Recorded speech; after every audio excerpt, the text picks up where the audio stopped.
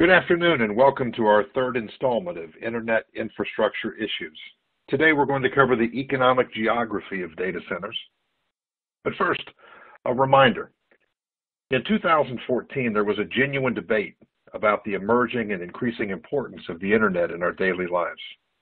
On one side, some argued that because the Internet was not called a utility, think about electricity, water, sewer, that it didn't need government regulation or support. The corporate world, it was said, would absorb the cost of building the millions of miles of wires and cables and launching the satellites, while assuming the responsibility for connecting it directly to our homes. The other side argued loudly that the Internet should be treated like a utility, that by definition, a utility is an important service like water, electricity, or gas that's provided for everyone and that everyone pays for, and it deserves to be subsidized at some level and supported and regulated by federal, state, and local government. Today's May 20 of the year 2020, and we are in an incredibly connected but socially distant world. Today we rely on our home connectivity for almost everything: work, school, family, friends, even food, and Internet connectivity, driven by Internet infrastructure issues, seems today more a necessity than a luxury. In our first two installments of Internet infrastructure issues, we introduced some very practical suggestions for professionals that work in environmental, health, and safety, and offered some free tools for understanding and managing clean water resources in an emerging data center industry, an industry that's increasingly focused on resiliency, on environmental responsibility, renewable energy, and sustainability. We were joined in those episodes by our good friends and environmental health and safety experts, Walter LeClaire from Digital Realty, and Michael Abradovich, a noted clean water expert from Nowco. And if you missed those presentations, I invite you to go to our data center's webpage for a free download, and you can hear for yourselves some practical tips and pointers on environmental responsibility and sustainability. Now, we have guests on this webcast. We host it every other week, and in this webcast we have guests, not sponsors. And from time to time we introduce resources for your understanding of the complicated world of Internet infrastructure. Our guests today have some important resources you should know about. We'll provide details on those and how to get them in a minute. But before we get started, I wanted to introduce you to an Internet infrastructure resource called Interglobix. That's Interglobix. Interglobix provides global consultancy services to data centers, to subsea and terrestrial fiber companies with some of the biggest clients in the industry. And my personal favorite is the Interglobix magazine. Interglobix publishes a high-quality magazine that's a great tool to be used as a reference guide and has about 90% of the content written by actual leaders in the Internet infrastructure industry. It's really difficult to find magazines and publications that are solely focused on the Internet infrastructure industry, but Interglobix does just that. And I'm happy to say that in the anniversary issue upcoming, we will be featured with some exclusive legal content from McGuire Woods. You can find it at www.interglobix.com. Before we get started, I wanted to point out a feature that we have, and that's the opportunity to ask questions and answers. The questions can be posed by hitting the radio button at the bottom left-hand side of your screen, and we'll receive those questions and we'll answer them as we get to them. It really helps round out the presentation. We have attendees, hundreds from around the country, with us today who are thought leaders, who are professionals, and who are workers in the Internet infrastructure industry. In 2016, Northern Virginia overtook New York as the largest data center market. Virginia has a unique position in the Internet infrastructure market because, as a result of some deliberate state and local policy decisions, Northern Virginia has grown to be the largest data center market in the world. However, the data center market is evolving rapidly as states and metropolitan regions around the country try to gain some momentum or maintain a market share of this lucrative market. There are new markets like Phoenix that have been pushed to the top. while some more established markets, like Chicago, are attempting to remain competitive. Where are we, and where are we headed with this increasingly dynamic industry? For answers to those questions, please join McGuire Woods Data Centers team alongside Mangum Economics to hear about the demand for a digital economy and an increase of data centers across the United States. Today, we're joined by top data center economist Fletcher Mangum and David Zorn. Fletcher is the founder and CEO of Mangum Economics. He has over 3 decades of experience in quantitative analysis and policy development at both the state and federal levels. He was appointed by Virginia Governor Bob McDonnell to serve on the Governor and General Assembly's Joint Advisory Board to Economists in 2010 and was reappointed to that position in 2014 to serve both sides of the aisle for Governor Terry McAuliffe and then again for Governor Ralph Northam. He's past president of the Virginia Association of Economists and serves on the board of the Virginia Council of Economic Education. He has also served as the associate director of the State Council of Higher Education for Virginia. He earned his PhD in economics from George Mason University in 1995, where he specializes in applying economic insights to public policy questions. Good afternoon, Fletcher. Good afternoon. Fletcher, we're joined by your colleague, David. David Zorn is a consultant with Mangum Economics and an adjunct professor at the Scalia Law School at George Mason University. Before that time, David was an economist at the U.S. Food and Drug Administration, where he worked on issues of food safety, nutrition, bioterror vulnerability, drug importation, tobacco marketing, and quantitative risk analysis. He finished his time at the FDA as the Director of Social Sciences, and in that role, he led and oversaw resources on consumer responses to labeling and public health messaging and on economic effects of FDA policies. As a consultant, David works on issues like state and local economic development, regulatory policy, benefit cost analysis, data quality, and international regulatory cooperation.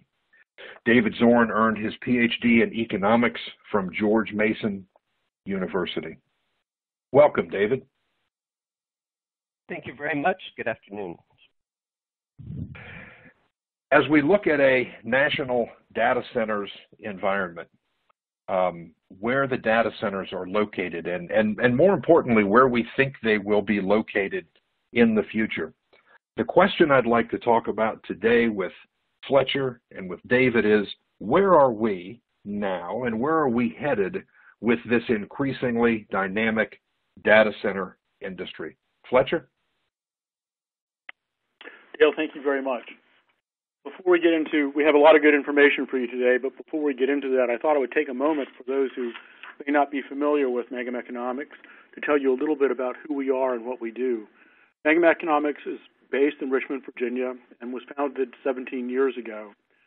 We do work in several key areas. One of them, obviously, is data centers. To give you an idea of some of the more recent projects that we've done, this year alone, we worked for the Maryland Chamber of Commerce to do an analysis of what data center development might mean to Maryland, and that study was actually instrumental in legislation being passed just this month, enacting Maryland's first data center incentive.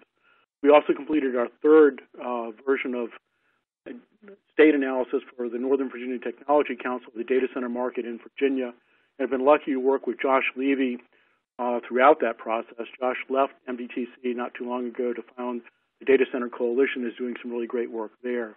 This year, again, we also worked on what data center development might mean for Michigan, and there we're fortunate enough to work with Steve Del Bianco at NetChoice. And last year, we did an analysis of the data center industry in Illinois on behalf of the Illinois Chamber of Commerce, and that study was also instrumental in Illinois passing their first data center incentives this last summer. In addition to that, we do quite a bit of work in subsea cables. We work with Mid-Atlantic Broadband Communities Corporation to initially convince Virginia Beach that the Maria and Bruce high-speed subsea cables were a good idea. And then after that, working with NBC to look at what the economic development potential of that would be for their service area on an industry-by-industry basis. I mean, what good recruitment targets would be. We do a lot of work in the renewable energy field. We have worked on 3.5 gigawatts of solar power, or done studies for 3.5 gigawatts of solar power, and inclusive of that was S-Power's 500 megawatt facility in Spotsylvania County, which is the largest solar facility this side of the Rockies.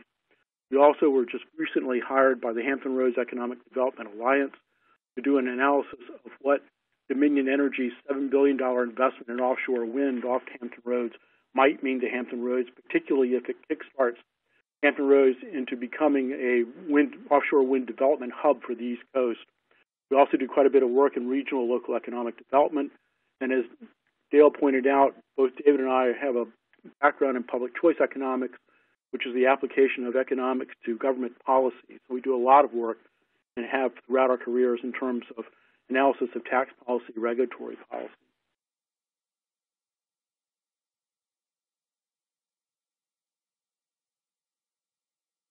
Our presentation today is going to be two-part. I'm going to handle the first half of that, which is a very high-level profile of the data center industry in Virginia and what it means to Virginia. And I think one of the main points about the data center industry in Virginia is that it's big. Northern Virginia is the largest data center market in the world. Almost more data center inventory than the second through the fifth largest markets, which are in the United States, are Dallas, Silicon Valley, Chicago, and Phoenix. It's also important to realize that it's growing fast. 22% of data center capacity in Northern Virginia has been added since the second half of 2000, or between the second half of 2018 and the first half of 2019. And again, as Dan pointed out, as Dale pointed out, Northern Virginia supplanted New York as the largest data center market as recently as 2018. Now, that's an important aspect of that is that, again, it shows just how fast-moving, dynamic, and competitive this market is. Because in 2015, New York was the largest data center market in the United States. Now they do not even rank in the top fifth.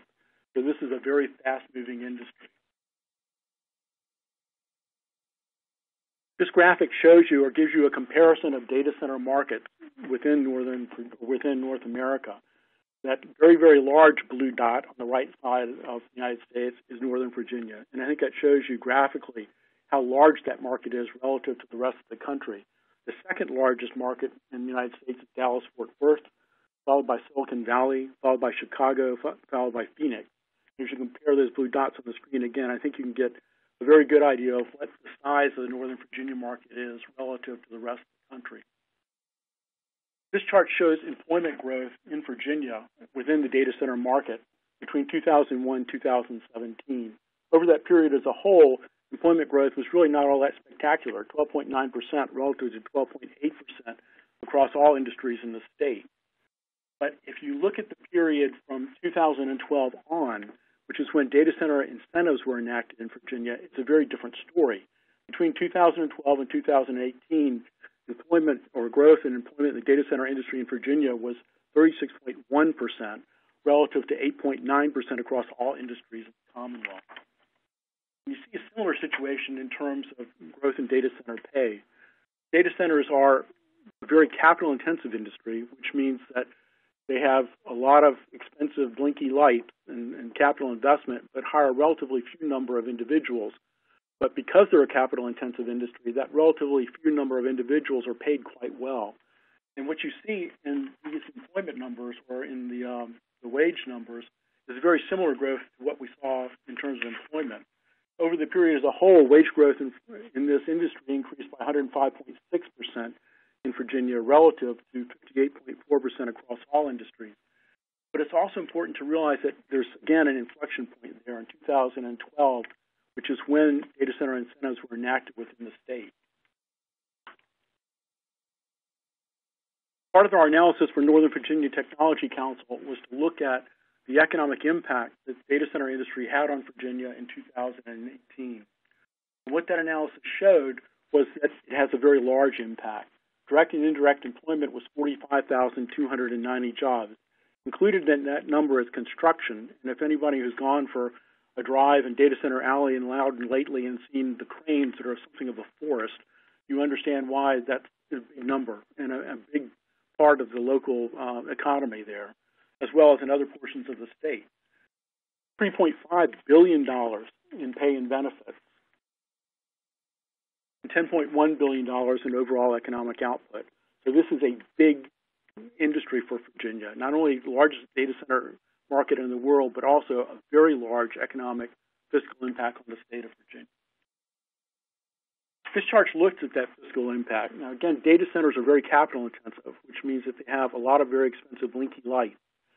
And those blinky lights are subject to local taxation and state taxation. Data centers receive a sales tax exemption in Virginia on the purchase of that capital equipment, but capital equipment is subject to every other tax that's imposed upon business personal property.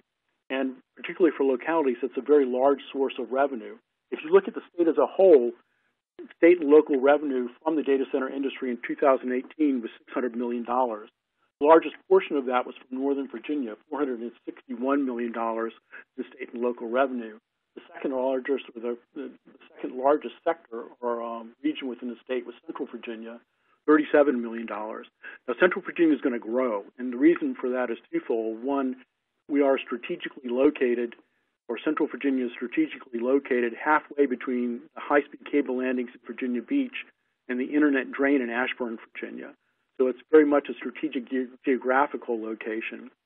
In addition, because of the QTS network access point here in Richmond, Central Virginia is attracting a lot of activity and will continue to attract a lot of activity. So that number is going to grow. The third largest in terms of state and local revenue was Hampton Roads. Again, location for the high-speed subsea cable landings, Maria and Brusa, and soon to be Donat. They're $21.3 million in state and local revenue. So a large source, particularly for local revenue, because of that large capital investment. The other aspect of being capital intensive is that a lot of money in terms of capital investment, not as many employees. But from a locality's perspective, what that means is a lot of revenue from capital equipment that can be taxed. At the same time, a relatively small drain on local services, because for most localities, particularly in Virginia, the largest portion of their government services are K through 12 education. It typically accounts for over half of every locality's budget. Data centers don't have a lot of employees. As a result, they don't really impose that much of a drain in terms of local services. We're able to get very detailed information from 3 localities in Virginia, Henrico, Loudoun, and Prince William County, on the revenue that those counties received from data centers. And we're able to take that information along with employment figures for those counties to look at what the likely cost in terms of services was. When we do that benefit to cost ratio, what we find is that the numbers are astronomical. When we look at Henrico County, 8.6 benefit to cost ratio, which means that data centers deliver $8.60 for every $1 that they cost the county in terms of local services.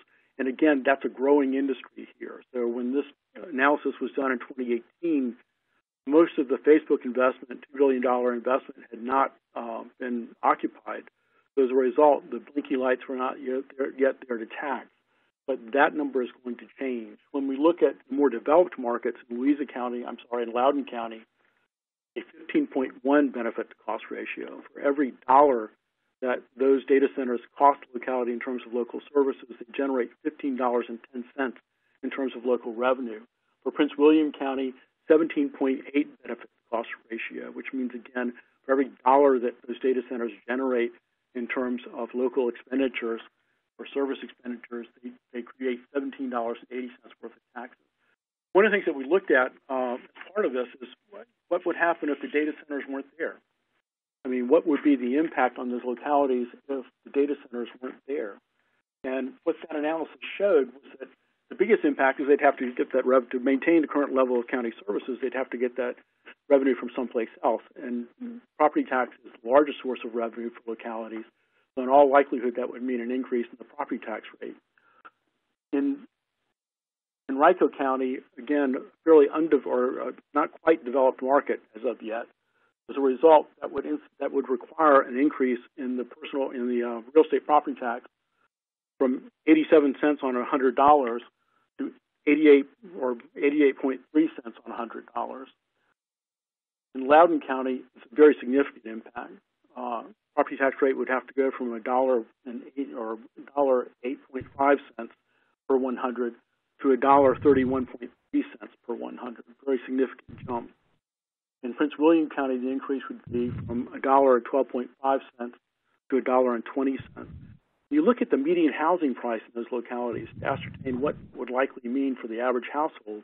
What you find is that in Loudoun County, it would mean an increase in their local tax bill on an annual basis of approximately $1,122 per year. So this single industry really depresses local tax rates to an extent that it allows that type of savings. And that also has a positive impact in terms of overall economic development, because it's also depressing tax rates not only for residential, but for businesses as well. When we look at Prince William, the same number is $277 per household per year. So very significant savings as a result of this industry. Again, the industry in Henrico is still developing, so as a result, the numbers there are not quite as impressive, but I'm sure they will be over time. At this point, I'm going to turn this over to David Zorn, my colleague, who is going to give you a little bit more information in terms of what overall trends look like nationally and what the implications of those trends are. David? Thank you very much. I'd like to just take you for a minute back to this slide, this map of the continental United States.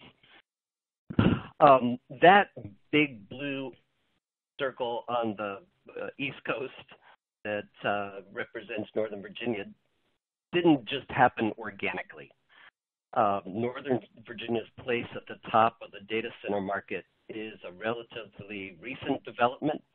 As recently as 2016, Northern Virginia supplanted New York and the tri-state area as the largest data center market in the United States. In 2017, the tri-state area had fallen to the sixth largest data center market. So things change rapidly in this industry. I found a report, commercial real estate report from 2011 on the data center market in the United States that in all of 4 pages contains one mention of Virginia, and I will read that sentence to you now. Reston, Virginia has excess supply and new construction will be minimal for a few years. That was all in a 4-page report about the data center market in the United States. That's all that Northern Virginia was worth mentioning.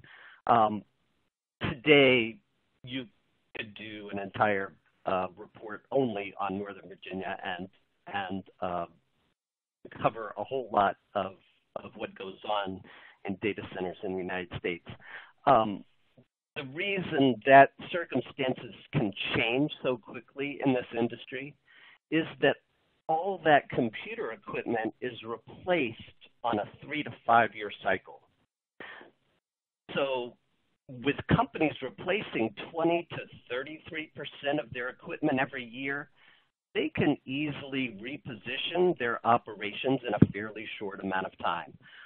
They may not remove existing capacity from one place to move it to another, but they just don't add to it and they just don't replace, so that over just in a few years, all their operations can move from one place to another, and as they increase capacity, the share in the preferred location can increase dramatically.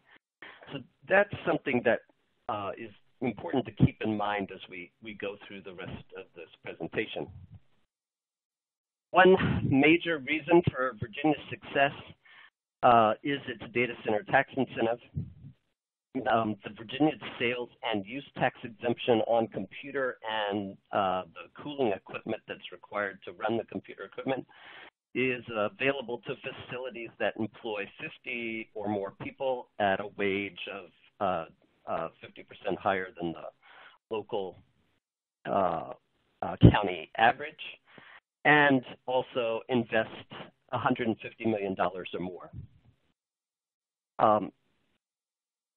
That's the incentive as fairly close to the way it was enacted in 2012. There was a very much smaller, less attractive incentive it went back prior to that, but 2012 is really when you see the data center incentive in Virginia being crafted so that it really made a difference to attract data centers to the state.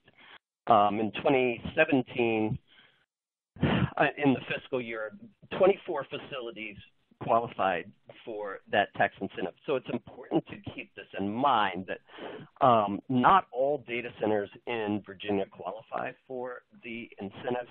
The incentive is actually one of the more restrictive incentives across all the states, and we'll look in just a short time at how many states have incentives. But this isn't just a blanket, if you are a data center, you don't have to pay sales and use tax. In 2018, the estimate was, and these are the most recent numbers available, that $86 million would be exempted by the sales and use tax exemption. And that's $86 million in potential state sales and use tax. That all raises the question about, if there's that much potential tax revenue being exempted, is this worth it? It's important to remember, and Fletcher mentioned, but I'll just say it again because it's often forgotten, that the sales and use tax exemption incentive doesn't mean that data centers don't pay taxes in Virginia. Far from it. So they pay employer withholding taxes, they pay corporate income taxes, they pay utility taxes at the state level. The local level, they pay real estate taxes, business property taxes, license fees, and industrial utilities taxes. As one data center executive once told me, I just wrote a check to the state of Virginia to pay my taxes, and it really makes me unhappy when people say that I don't pay taxes in Virginia. So there's a lot of state revenue that comes directly from data centers. And it's also important to keep the context of what this incentive does in mind.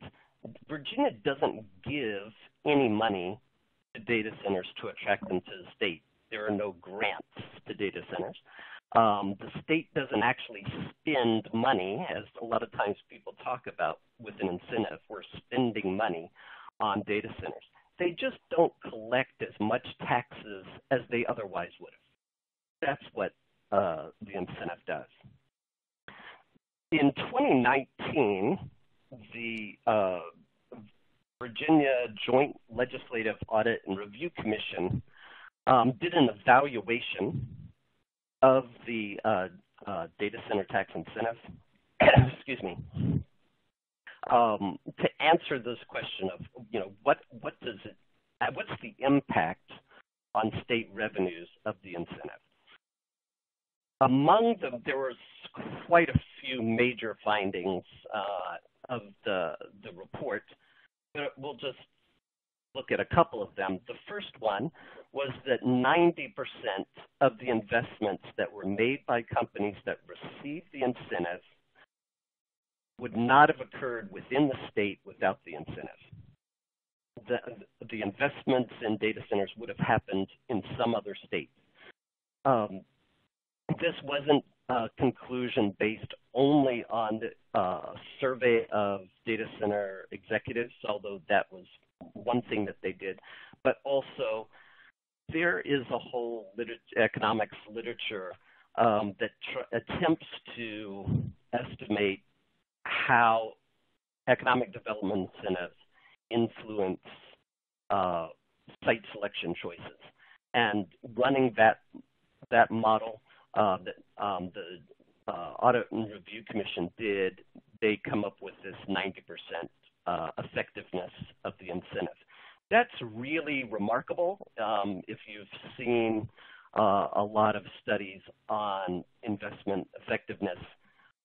Usually, it's not unusual to see percentages around, in the single-digit area, sometimes even less than 1%. So 90% is quite remarkable. Among the Audit and Review Commission's other major findings, if you read all the way down to Appendix N of the evaluation report, you'll see that for every dollar of tax revenue that was exempted by the state in 2017, the state recovered $1.09 in state tax revenue. That was in 2017, fiscal year 2017. In 2016, the incentive was revenue neutral.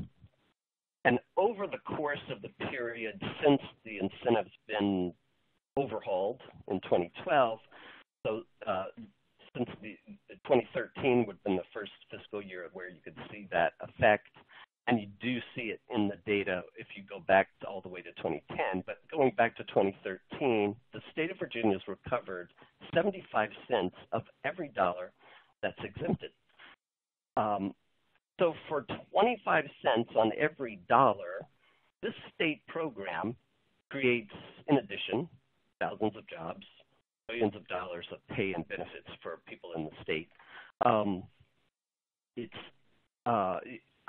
I haven't tried to compare to other line items in the state budget, but there's probably not a lot, if any, other state expenditures, if you want to use that term, that would return that kind of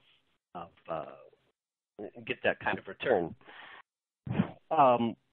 It's important to mention here that the way we didn't do this, the Joint Audit and Review Commission did this analysis, but the way it's done is to look at not only the revenue that data centers send in to the state, but also the revenue that's generated by the people, the tax revenue that's collected from people that have jobs and have income because the data centers existed.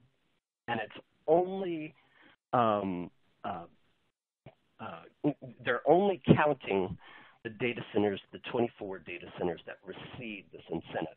This is actually a very important finding that JLARC has made, and it does show that this is not just a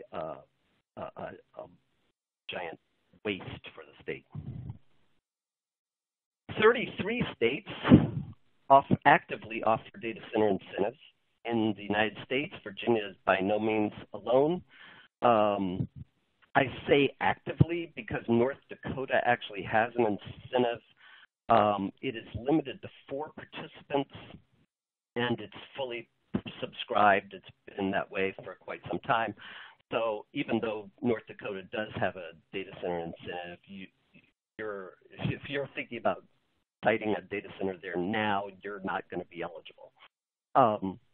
This map has a whole lot more blue on it now than it did just a few years ago when we first did this.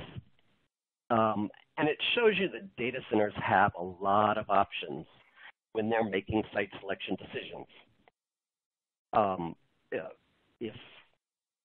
If there's a state that really isn't interested in having data centers there, it's not a big pain to find some other place that probably offers very, very similar circumstances as far as fiber, as far as labor, as far as energy cost, as far as water availability, all those things that matter for site selection. I just want to go through a number of recent additions to the map. There is, as Fletcher mentioned, the Illinois Chamber of Commerce hired us to do an analysis of the data center market in Illinois in 2019. The Chicago market has always been a fairly large market in the top 5. When we started that project in 2019, Chicago was ranked number 3 behind Northern Virginia and Dallas. By the time we finished, the next ranking that came out put it at number 4. And that was the situation that they were seeing. The Chicago market was not keeping up with the other major markets that it was competing with, even though it was and had been a large data center market. And outside the greater Chicago area, in the other parts of Illinois, there was no data center activity. And that's in contrast, just across the border in Iowa, you have a large number of rural data centers, hyperscale data centers that the cloud companies have put there, household names with data centers there. So there was just a very non-competitive position with its neighbors. In Indiana, one thing that was quite interesting while we were just begun the project, there was an announcement that Indiana data center was planned just a few miles away from Chicago, just right across the border from Illinois in Indiana. The fiber would have easily run right around that edge of the lake from Chicago to Indiana. You'd have all the advantages of being in the Chicago area and serving that market, and you'd be able to take advantage of Indiana's data center incentive. What we did was illustrate how a new large data center in rural Illinois could add jobs, wages, and local tax revenue for the state, attract data centers to downstate, what they call downstate areas, so anywhere outside of the greater Chicago area. And the incentive was enacted in the summer of 2019. Excuse me. As soon as that happened, as soon as the enactment of Illinois' data center incentive, Indiana also revised its incentive to make it more attractive to large data centers and to make sure that that development that was going forward in that northwest corner of Indiana near Chicago would still be attractive to data center development. Excuse me, and to stay competitive with Illinois. In Idaho, just recently, there's a new data center incentive that was enacted. Idaho hits all the boxes for site selection for data centers: cheap electricity, plentiful water resources, low cost of doing business. The only thing it didn't have was a data center tax incentive. The people were successful, tech industry, their aspiring tech industry there was successful in getting data center incentive that has the potential to really induce some hyperscale development there, that the type that's very suitable for rural areas, like you see in other parts of the country. Iowa is kind of the classic example that people use. Maryland, as Fletcher mentioned at the beginning, hired us to do an analysis of the potential data center market in that state. Maryland is kind of in a similar, the report they asked for us to do is very similar to the one in Illinois. And Maryland's kind of in a similar position, except that unlike Illinois that had Chicago as a major data center market, Maryland had no data center activity to speak of currently. The state was in the position of considering a new school funding scheme that would have required a whole lot more county funding for public schools. And local governments were saying, well, that means we're having to put in a whole lot more money. That, it's not as though they had budgets that just had a lot of extra revenue laying around they didn't know what to do with. Our report was able to show that a large data center locating in counties in Maryland could supply that needed local tax revenue for the counties. The incentive just became law just a few days ago, May 7th, and it was quite an achievement for the state, and we were excited to be part of that. Michigan is currently debating revising their incentive. They have a very, very restrictive, limited data center incentive. Currently, bills have been introduced to expand the existing incentive. We provided information to Net Choice to use in their advocacy for the bills. The plan is it's being attempted is to expand the incentive so that it would appeal to hyperscale data centers, cloud companies, the household names we're all familiar with. Washington State is debating revising its incentive. The state has a history of changing with the weather on whether they have a tax incentive or not. If you follow the trade literature on the data center industry, you can see the effect of incentives play out in Washington. The state had a data center incentive that a court invalidated. The legislature reenacted it only a couple of years later to remove it. Then a short time after that, they enacted it again. Currently, the incentive in Washington is available only for investment in rural counties. And what you see if you follow the story in data center news is that each time the incentive was invalidated or removed, data center projects that would otherwise have been planned for Washington had maybe been announced, or that people sort of, the whisper on the street were in development, were put on hold.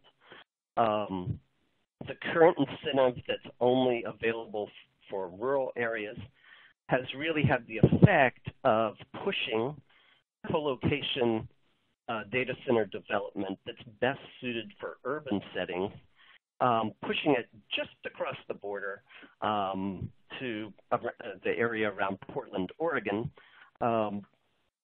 just right across the river from the state of Washington. And the co-location development within the state has dramatically slowed down.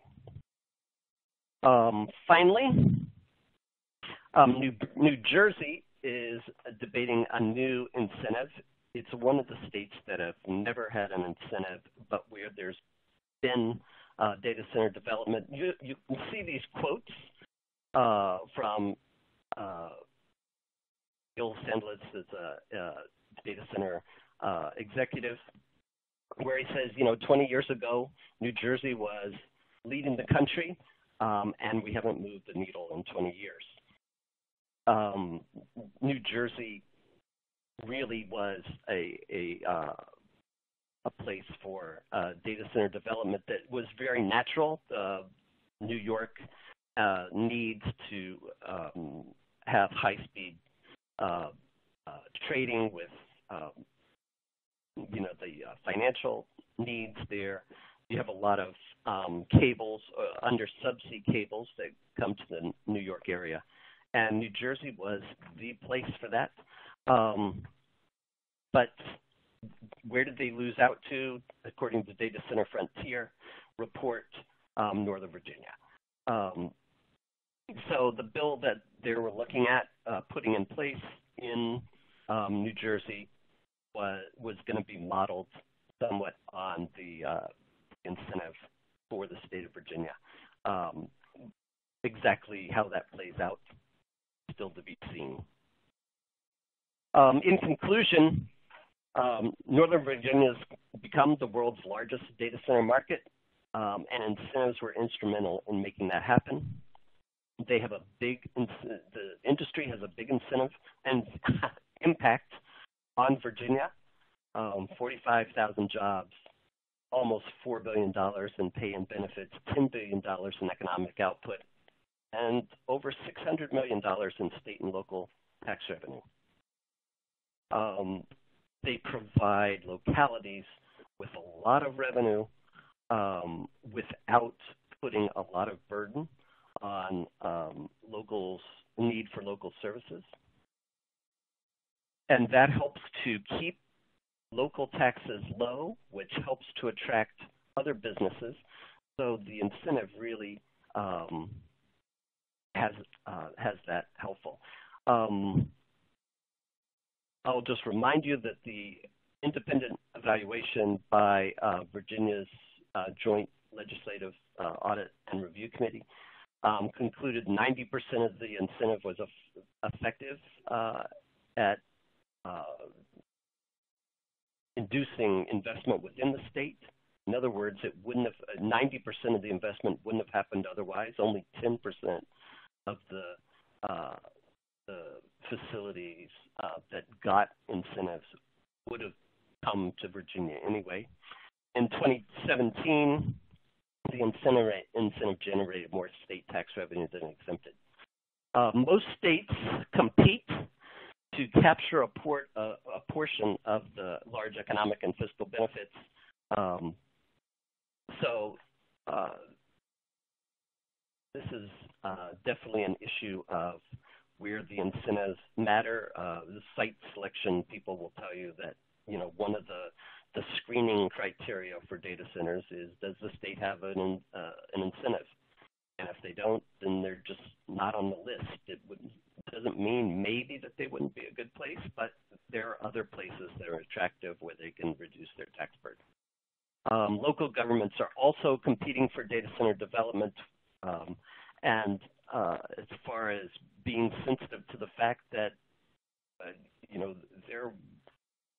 they want people to locate in their counties rather than across the border in another county. You see that going on within Virginia, where local counties have reduced their taxes on computer equipment in order to attract data centers. And that's our presentation. We're happy to take questions. David Fletcher, thank you very much. A few questions from the listeners. In the Joint Legislative Audit and Review report, the JLARC report, was there a consideration made of local property taxes, or was it simply a consideration of state taxes? The JLARC report only looks at state revenues. I think they mention, as I recall, and it's a very lengthy report, as I recall, they mention local revenues, but the charge that they received was to look at the impact on the state tax revenue. So what type of personal property tax exemptions do you see, or do you expect to see at the county or the city level? And you could certainly talk about any jurisdiction in the United States, but what do you see at the local, county and city level that really incentivizes data centers, and understanding that there's a difference between, say, a co-location data center that serves a particular set of local customers and those kind of hyperscale data centers that can really locate just about anywhere given certain screening parameters. But what kind of personal property tax exemptions do you see? Most of the competition, at least in Virginia, that we've seen, is not really in terms of exemptions, but in terms of local rates for personal property tax. And a lot of localities, or a large number of localities in Virginia, are now very actively competing. And again, the high-speed cable landings in Virginia Beach have put a lot of counties in play as alternatives to development that's taking place elsewhere in the state. So you're seeing counties reduce their personal property tax rate, not exemptions, but the personal property tax rate specifically for data centers to attract a larger number of data centers. And that's what I'm familiar with.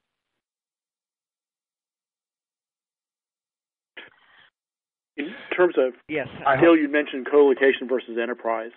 And the thing to keep in Sure. mind is that, and I'm not sure everybody on the call knows what a co-location versus an enterprise data center is. Enterprise data center is a data center for Microsoft, basically, or for Amazon or Facebook that is dedicated entirely to one entity, where co-location data centers are more like an apartment complex. There is a real estate agent, basically, who owns the co-location center and then rents space out for data centers for local businesses. But the enterprise data centers are really more the target for data center incentives, at least in Virginia. And they are the ones who are really, in some ways, more fleet of foot in terms of what they can do. Although I'm not sure that's entirely correct, because what happens is that even with a co-location facility, although it's largely local businesses, and as a result, they're not quite as fleet of foot, it still has an impact there. That's a really good point, Fletcher. And I think, too, when we look at the tax incentives that can be offered at the local, say, county, city, town level, they're immense. But as you correctly point out, David, and I've heard this said in economic development, when you're trying to attract business, especially industry, and this is really an industry, you compete with every country in the world. And once they've decided to locate in the U.S., then you compete with every state in the country. And then once they've decided to pick your state, then you compete with every locality. But it really does start at the federal and the state and the local level. And I would be remiss if I didn't mention Barbara Comstock, our member of the House of Representatives from Virginia's 10th District, who was instrumental in helping push through some of the state legislation and keep a real focus on this particular industry. Couple of other questions. Which other localities, other than, say, Loudoun County, do you see having that potential either nationally or within the Commonwealth of Virginia? And what are some of those key ingredients for a local county or municipality to be successful in attracting data centers and associated internet infrastructure investments? Well, in Virginia, again, specifically, Central Virginia is in a unique position for a variety of different reasons, as I mentioned before, in that they are strategically located between the cable landings in Virginia Beach and the internet drain in Ashburn. So they have a big advantage there. The tax regime in Central Virginia is lower than it is in Northern Virginia. So, again, they are in a position, I mean, some data center firms are going to have to be in Northern Virginia. There's no choice about that, but that's not the case with everyone. And Central Virginia in particular is in a very competitive place to begin to attract some of that development. And we already see that happening in terms of the expansion of QTS, $2 billion investment from Facebook. So other localities within the state are attempting to get into the game. That's also true in the southeastern portion, the southeastern corner of Virginia. But it is really a matter of local business climate, and along with incentives or the state incentives and the local personal property tax rates being a big attractor for these entities. A specific question about that. Do you think, and I appreciate your mention of Central Virginia, that would be Richmond metropolitan area, Henrico, Chesterfield, Hanover County. I know we have some federal, state, and local lawmakers from those areas on the call today. But as Central Virginia begins to compete, is there anything on the other side of the Potomac, the Anacostia? Do you think that Maryland's new legislation will make it competitive to Northern Virginia? And what effect then is the cost of other related metrics, like the cost of power, or is Northern Virginia's lead simply insurmountable? What do you see coming for the rest of the country and the rest of the future relative to the biggest players? Well, David is probably better the one to answer that question, but I think that what Maryland's data center incentive did was get them into the game. I mean, this is all about overall business climate, and there are other things that Maryland's going to have to do to get more fully into the game. But this initiative very definitely got them into the game. And no, Northern Virginia's lead is not insurmountable. I mean, New York could have thought the same thing in 2015. So this really is a very fluid market and a very competitive market and a very open market. So I think that states are in a position to attract this industry, but it requires, it's a broader package in terms of overall business climate and electricity costs, which are key or a very important part. Data centers on average buy about $1 million a month in electricity, so that's a big thing for them, obviously. So these are all key ingredients, but massaging those individual pieces are how states are in a position to compete, and we can see them very, very actively doing that. David, do you have anything to add to that? I think that's absolutely correct. That giant blue dot over Northern Virginia is a giant blue dot compared to all the others. So it's not going to be overtaken, anytime soon. But things can change faster than you think, and that's the scary part is that no one would have predicted. I remember hearing people say, can you believe we're bigger than New York? And that was just a few years ago. Even the people in Northern Virginia were astounded. The amount of development that has happened, and there are other places where a lot of development is happening. Phoenix, Dallas are really very a lot of aggressive development going on there. I suspect that there'll be a blue dot up around Portland in the not too distant future. The Maryland situation is very interesting, and because it's new, it's a little hard to think about. Clearly, Maryland has access to a lot of the fiber that up around Northern Virginia.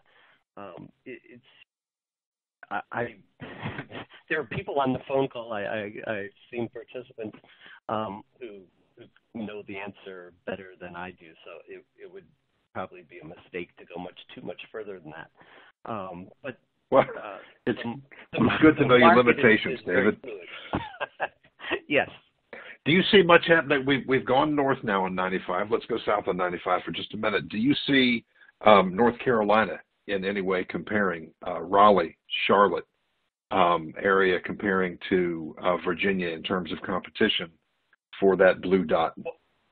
Yeah, absolutely. One of the unfortunate things about that map, and I'm glad that you have it up there for people to look at now, is that this is the co-location market. That's the only metrics that are available. That's why there's no big dot over Iowa, or Ohio, or North Carolina. North Carolina has quite a few very large data centers from household name tech companies. The co-location market there is smaller, and it's mainly kind of shared between Charlotte and the Research Triangle area.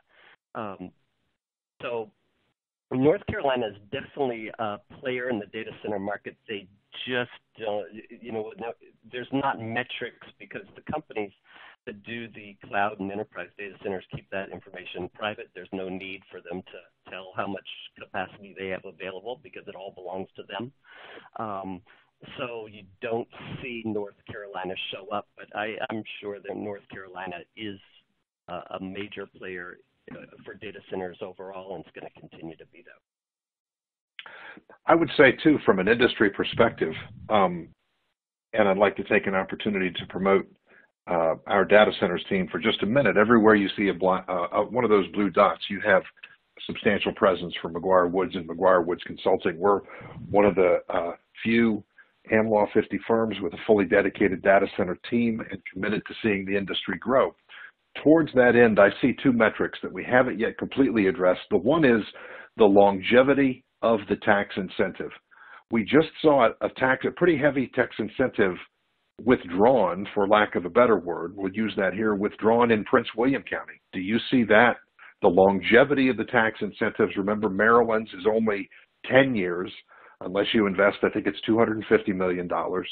So you've got the longevity of the tax incentive for predictability for business, but then you have, and this is worth noting, and we're going to cover this in a future webinar, the cost of power. I don't have time to get to all of the cost of power questions today, but we will be hosting future webinars on environmental sustainability and governance, as well as power, because remember in Loudoun County in 2019, just the county in one location in one state surpassed 1 gigawatt of power usage. So obviously when you have the twin pillars of the cost of electricity and the cost of and the benefit of tax incentives, those are two metrics that have to be looked at. What do you think about that from an economic perspective?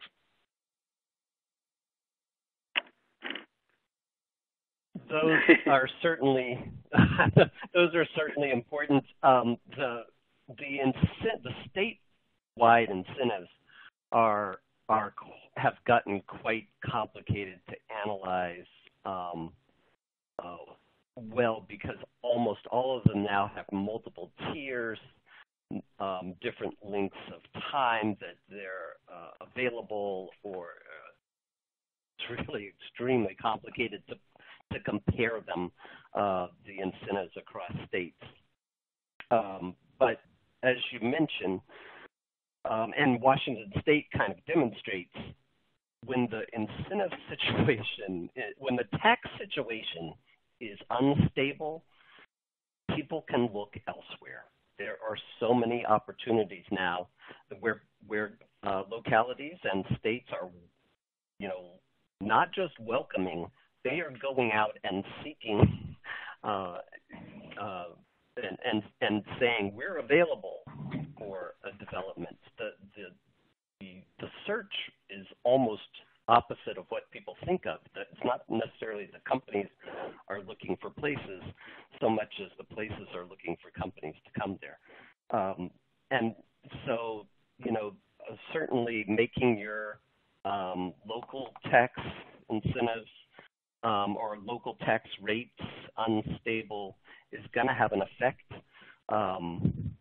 But the tax incentives, even though that's what we've focused on here, they're just part of it. The cost of power is a huge deal. It's the major source of cost for the industry. So they're extremely sensitive to power costs, and that's always going to be true. And so changing the cost of power could really make a big difference for where they want to be. And I think David's exactly right. I mean, what we see in Washington State and other places is one of the key features of stability in terms of what those incentives are or what the overall tax regime is and business climate is, because absent that, these facilities are not in a position to do long-term planning. And before you commit those kind of capital resources, that kind of capital investment to a locality, you really need to know the answers to those questions and be fairly certain that the regime that you're looking at is going to continue for a while. So that uncertainty, as it is in all markets, is a killer. And I'm told in a conversation with Josh Levy from Data Center Coalition this morning that Prince William is convening a work group to kind of look at that issue over the course of the summer. So I'm not sure exactly where they are or where they will be. Well, it is fair to say, David Fletcher, that businesses thrive best in an environment of predictability and stability. And I think that it would certainly, that's certainly one to watch. We promised the listeners some resources. Can you direct us to your webpage? I know we can find the JLARC study. and your some of your studies, your economic studies with data centers. Could you direct us to your webpage, Fletcher? Absolutely. We are located at www.mangum, M-A-N-G-U-M, economic, all one word, .com. So www.mangumeconomics.com. Again, this is third in a series. Our next presentation will be on June the 3rd. We look forward to having you with us then. Remember, McGuire Woods is at the nerve center of the data exchange from the commencement of electronic data collection through storage and security. We provide guidance on best practices to companies across industries on how to manage the legal risks associated with data centers and collection. Thanks again for joining us, and we'll see you on June 3rd.